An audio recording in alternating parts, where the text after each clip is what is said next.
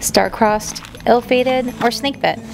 Sometimes when it comes to livestock, similarly, no matter what you do, there may be one animal in particular that seems ill-suited for life. For Ramy, the main antagonist of his life seems to hold the theme of inanimate objects. Grapevines, wild rose bushes, and most recently, water. Predators can come in many forms. Plants are the biggest hunters so far, and our ducks a fearsome second. And so with this morning's chores, I found Ramy soaked to the bone.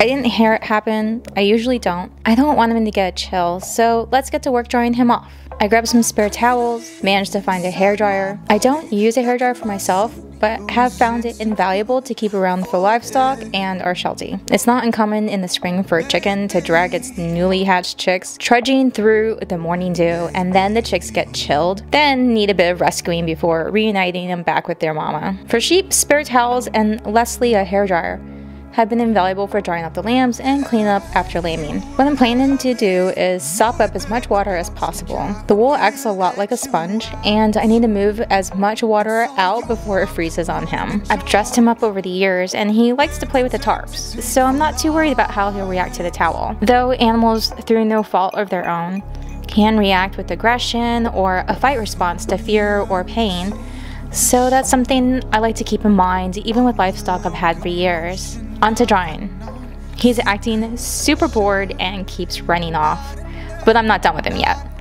I couldn't find his halter and lost another towel along the way of finding the hairdryer, so I resolved to bribes. I pulled out some extra aromatic hay and it smells so good. I plop it down and he's all set. He's been pretty good, but if he started to rear up or get dangerous, I would resort to restraining him physically. Some folks have told me that it looks bad or harmful or scary, but some things must be done for your safety and theirs. I think a little information about the bigger picture really helps calm those fears of whether these things are actually helpful or necessary. Continuing on, his blood flow to his legs still feel pretty good. He is cold, and the water's freezing on the surface of his wool. Even though his skin's wet, it's still warm. The only part of his body untouched by water at this point is his head and upper back. He really got himself in a pickle. But I'm really glad I didn't wake up to a sheepsicle this morning. I spent a considerable amount of time wringing out his wool, and the towel's getting pretty soaked now. Even so, Ramy is still sopping wet. Time to take this impromptu, cursed spa day up a notch.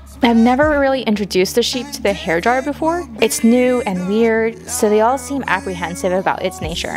To desensitize Ramy, I'm using a trick I learned from a dentist years ago. So what I'm doing is introducing him to the hairdryer. First off, I'm patting him, patting the dryer. This is to introduce him in a body language that he might understand as non-harm. I'm watching his body language and looking for tension in his face and shoulders. He's pretty relaxed here, so I'm moving quickly. A little known fact is that sheep share a single brain cell, so in desensitizing him, it'll percolate through osmosis to the rest of the flock. This is evident in how they act like a fluid in larger flocks. Once he trusts the hairdryer to get close enough to his body, it's time to turn it on. I've noticed when working with his sheep, it helps to ease into transitions rather than just dive both toes in. I turn the hairdryer on and off in short 1 to 2 second sessions, so he gets used to the lower setting and ease into scritch him, his favorite at the same time. So he understands the sensation of air blowing as safe.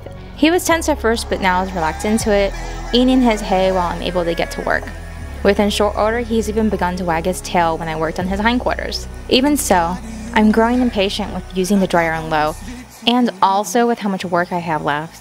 So to speed things up, it's time to get full blast in the hairdryer. Unfortunately, the hairdryer settings involves the off switch between the low and the high switch. This abrupt stop and change really startles the sheep, employing the same technique of desensitizing as earlier. I alternate the hairdryer between low and off in short bursts, so he gets accustomed to the change of sounds. And then start shifting the hairdryer from low to off, then high, then back to off, and back to low, over and over. Once I see his tension relax and he stops giving me the side eye, I start getting into high mode.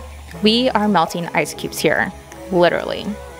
The other sheep have decided to take the opportunity to eat the hay as well, and don't mind me blowing the hairdryer onto them as well. There's no sense of personal space with this flock. Now that it's pretty much sunny sailing ahead, What would your ideal sheep do in this situation? Drop me a line or comment. I love reading about your sheep experiences too. I'm sure by now you've had enough about rams. So what if he was a lamb? What kind of other situations might you encounter that would cause similar hypothermia emergency in sheep? With older sheep, it can be due to poor feeding practices, age, or illness causing a sheep to not gain enough weight, or grow subpar wool to protect them through harsh weather. In the case of lambs, especially in winter, maybe when you wake up to find a new mom with an unresponsive newborn lamb. Lambs keep warm through nursing, and some moms don't realize that they had a baby and neglect to dry off their lamb to stimulate it to nurse, or just focus on drying off the lamb and not letting it nurse. This is why you see a lot of farmers doing all-nighters during lambing or kidding season, plus other such things as reorienting twins, moving hooves inside the ewe,